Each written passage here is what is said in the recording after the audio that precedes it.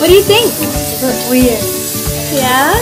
Are they really slimy and smooth? They really are. What do you think, Mama? Beautiful. Good. Alright, let me have one big smile.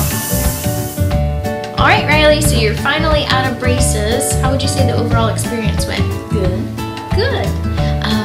If you had a friend thinking about getting braces on, what would be a piece of advice that you'd give them? Brush really good and wear your bands.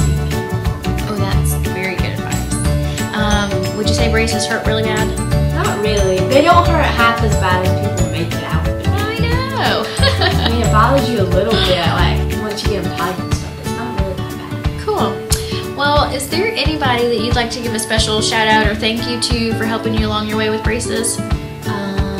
Mom for making me wear my bands, and Peyton. She's funny. Yeah, she is very fun. Well, look, you did so well while you were in braces, staying away from that crunchy, sticky, chewy stuff.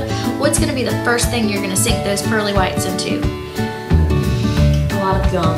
Yes, well, chomp away. It's been really fun having you as a patient. We can't wait to see what the future holds for you, Riley. Thank you.